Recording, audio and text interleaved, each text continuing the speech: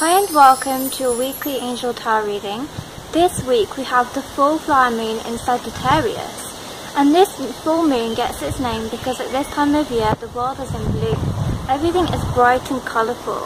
And the fairies wanted me to pass on a message to you.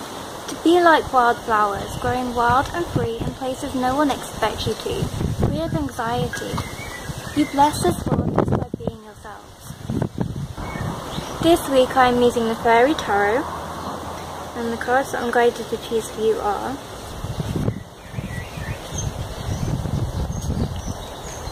for the beginning of the week, the middle, and the end of the week. The card I chose for the beginning of the week is the Ace of Summer.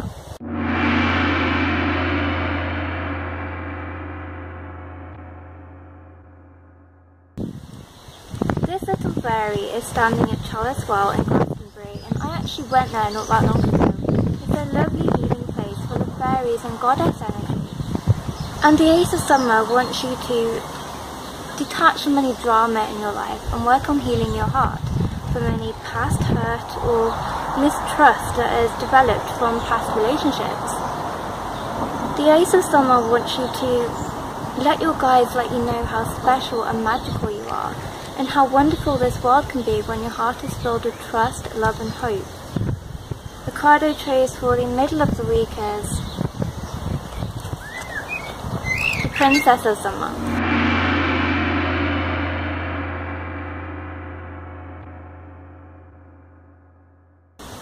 The Princess of Summer wants you to be open to new relationships and experiences.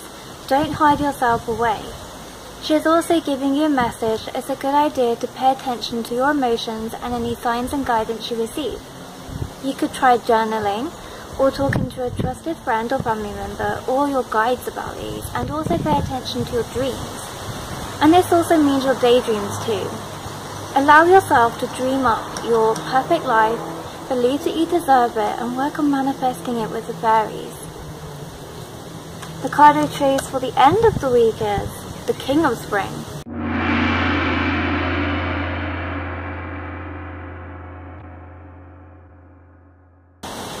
The King of Spring wants you to stand firm, proud and strong.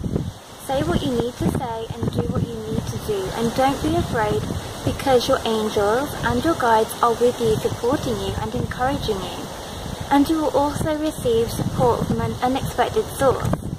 You need to expect the best to receive the best.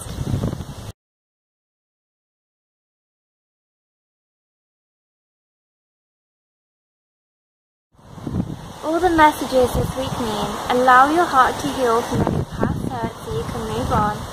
Be open to trying new things and believe in yourself.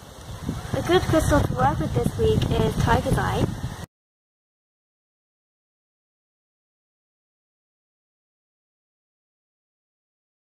To help give you strength and courage to be your true self.